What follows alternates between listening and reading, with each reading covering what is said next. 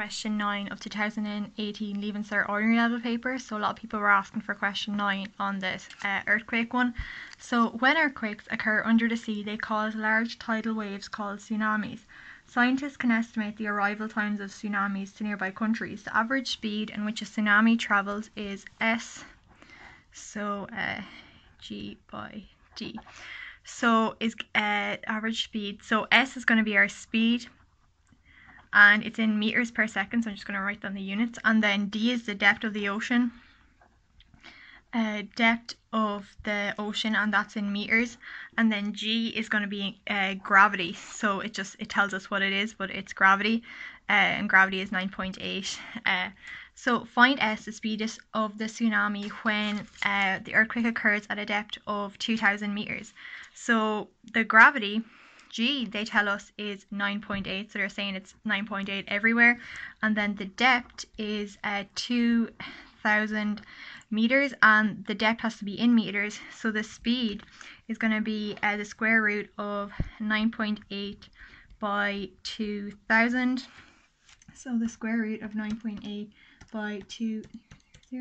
So then we get the speed is going to be 140 meters per second. So that's the first part. And then part 2, a tsunami has been identified as being 400 kilometers from land. So how long will the tsunami take to, so the distance, so tsunami that the ocean is, how long will it take tsunami to reach land? Depth of the ocean at that point is, so the speed of the tsunami is 140 meters per second, which we just got, and then has been identified as being 400 kilometers from land. So I'm gonna have to assume that it's gonna be because the depth might be different at different points. So just average speed, which is tsunami travels, is given by so the D is the depth of the ocean where the earthquake occurred. So I can say that this is going to be the speed throughout. So its distance is so if I have, it's 400 kilometers, but the speed is in meters per second. So if I have 1 kilometer is 1,000 meters. So if I have 40 kilometers, it's going to be 400,000 meters. So because my speed is in meters, so it's going to be 400,000 meters. So this is the distance that it has to travel. So how long will it take? So I have it in meters per second, so I'm going to get my distance, my time in seconds first, but then they want it in minutes, so I'm going to have to change it. So the distance is 4,000, and we are going at 140 meters per second. So 400,000, so 400,000 over 140 meters per second. So I get 2857.142, and that's in seconds. But I know that 60 seconds is equal to 1 minute. So 1 second is going to be 1 over 60 of a minute. So I'm just going to get a different page. So 2857 seconds is going to be 2857 over 60.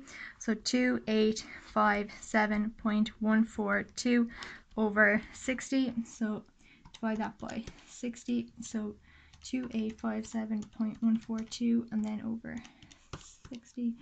And I get 47.619. So it's said correct to the nearest minute, so it's going to be 48 minutes for it to reach land. And then the next part is rearrange the formula to give G in turn. So I have, my formula is this: S is equal to the square root of G by D. And then we want to give D in terms of, so I want to have a formula where it's D is equal to. So that's called arranging the, changing the subject of the formula. So the first thing, I can't move D, when I have a square root. So to get rid of my square root, I'm going to have to square both sides. When I square a square root, it cancels. So it's going to be this, it's going to be s squared because I have to square that. But when I square this square root, the square root just goes, and then it's just g by d.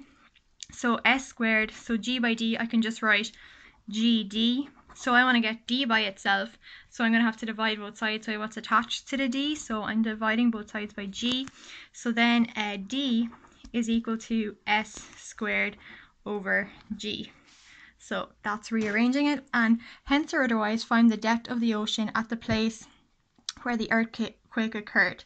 So if a tsunami, so this is if this is a different earthquake, so we have a speed of 55 meters per second, and we know that g, they tell us, is constant throughout, so it's going to be 9.8. So the depth is going to be 55 squared, which is the speed squared, over 9.8. So it's going to be 55 squared over 9.8.